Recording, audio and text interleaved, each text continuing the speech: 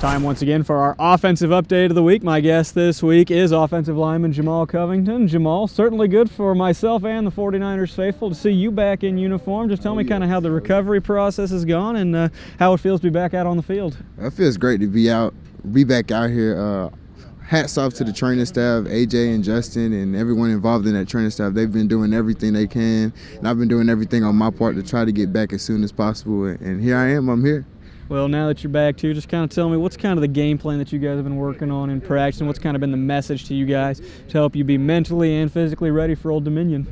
Really comes down to execution. One of the things I've really learned from being a part of a FBS program, moving up to that next level, is the margin of error is very small. We got to eliminate those little mistakes and execute on game day. One thing we know about from talking to Old Dominion sources throughout the week and throughout the year has been they provide a great home atmosphere. As the road team, what can you guys do as players to kind of block out the noise that you're going to be hearing on Saturday and just focus on the game? Really lean on each other and just be a brother's keeper and know that we have each other's back on and off the field. So whatever happens, we know that we got each other's back. The coaches have our backs and we have their backs as well. So we really feel like that's going to help us out on Saturday. Give me a couple keys to the game, too, that you think are going to be really important to make sure the execution is the best it can be.